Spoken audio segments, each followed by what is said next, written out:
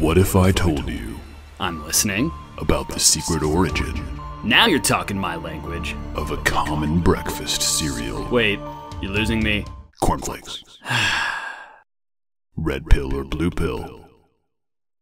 Well, obviously I'm taking the red pill. Sick.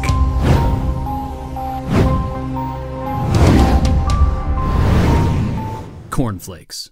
A bold choice in name for a breakfast cereal originally made from wheat. Actually, there's a lot of bold choices in why this breakfast cereal came about in the first place.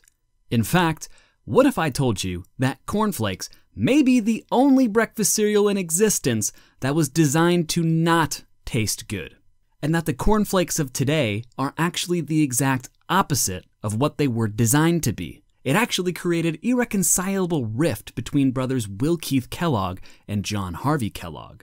Because according to John Kellogg, Corn Flakes were never supposed to escape the outside walls of being fed to patients of a Michigan sanitarium, until his brother Will had a better idea. In the late 1800s and early 1900s, John Kellogg was the director of the Battle Creek Sanitarium. And unlike what the name sounds like, it was actually considered to be a premier health resort for its time, attracting celebrities among the likes of Thomas Edison, President Taft, and even Henry Ford. The San, as the hipsters of the time called it, brought to the table revolutionary medical treatments like bathing, breathing, sitting outside in the sun. Man, we've come a long ways. But one thing that was very important to John Kellogg was bland, easy-to-digest whole foods. Bland for a whole host of medical reasons, as well as John Kellogg's personal reasons, like the fact that removing meat and having a bland diet has anaphrodisiac properties, but the rest we won't get into. Seriously, from eugenics to racism to abuse, there's a lot of reasons why he wasn't such a good dude. I mean, he was even excommunicated from the church. From the church, John! Anyways, legend has it that John and Will left some cooked wheat to sit out and rest. Then they got pulled away by some important business at the sanitarium. When they finally arrived back, it had already begun to stale.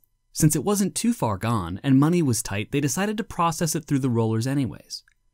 To their surprise, instead of flattening out into strips, the wheat flaked off into tiny chips, making what was similar to the signature flake design Corn Flakes have to this day. John Kellogg decided that it would be an excellent opportunity to ruin breakfast. Make a bland, tasteless, notoriously difficult to eat, but super healthy breakfast option for the Battle Creek patients. And this went on for a period of time until his younger brother Will got a much better idea. Will wanted to market the flakes outside of the sanitarium. John opposed that idea. Will also wanted to mass produce them and turn it into a viable business venture. John also opposed that idea. Will then thought it would be a much better idea to add in some sugar so they would actually be palatable. John really opposed that idea. So then, Will had the idea that John sell the rights to the flakes to him and they separate ways so he could pursue the business on his own. And John, of course, John was actually cool with that one. And that idea really worked out for Will and exploded Battle Creek Toasted Cornflake Company into the Kellogg cereal brand that still exists to this day. Will got his way and added boatloads of sugar, swapped out the wheat for corn, and made some corny marketing gimmicks like their signature green rooster named, of course, Corny. And John lost a lawsuit and the right to use his own name. That's what you get, John. It's all because you didn't smash the like button for the YouTube algorithm.